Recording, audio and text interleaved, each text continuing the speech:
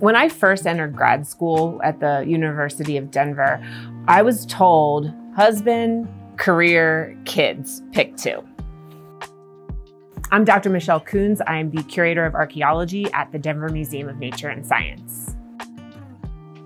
I first became interested in, I guess, archaeology, but I didn't even really know of it as that when I was a little kid. I grew up on the beach in New Jersey. I remember always burying my toys and trying to relocate them. The discipline of archaeology really is about 130 years old, more or less. The beginning of the discipline, and really for many years, was very dominated by males, and especially white males. The narratives that have been built that describe and try to understand the ancient world have been seen, for the most part, or for a long time, through a very masculine perspective.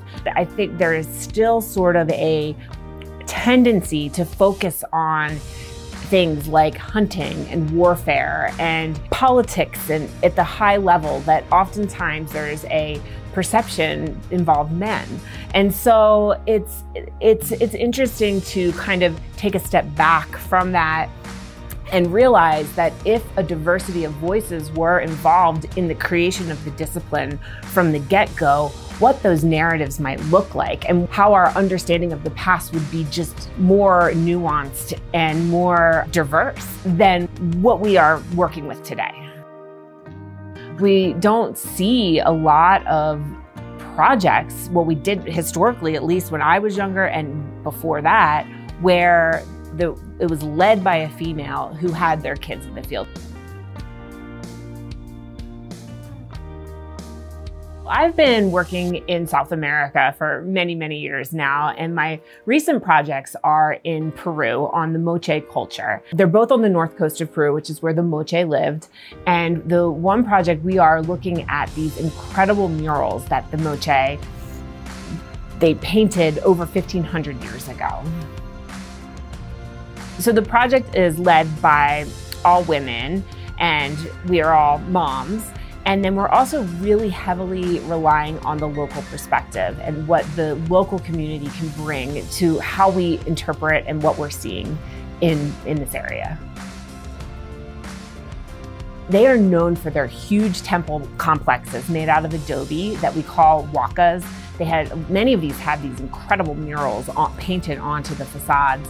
They're known for their beautiful ceramics, as well as their metalwork, their woodwork, textiles, just really amazing craftspeople with a quite complex and interesting political situation.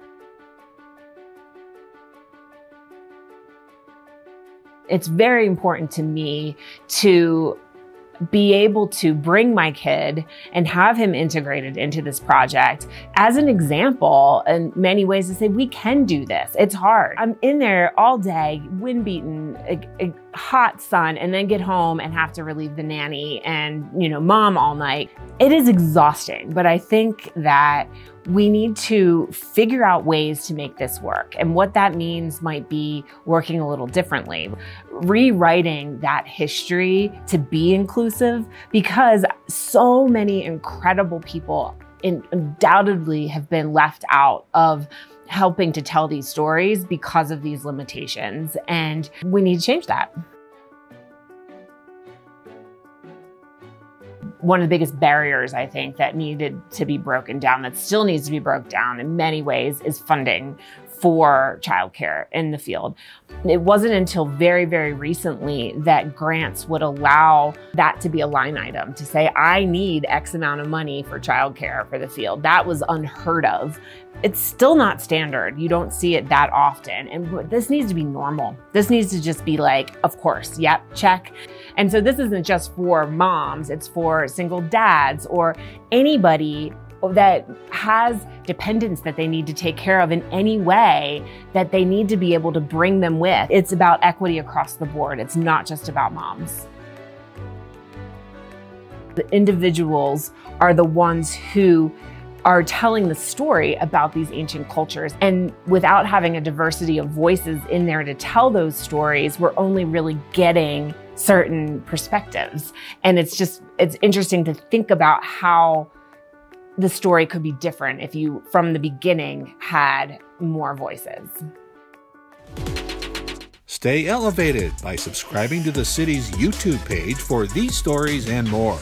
And stay tuned to our social media channels for more content. Don't miss our new episodes of Elevating Denver, premiering each month. Thanks for watching, Denver.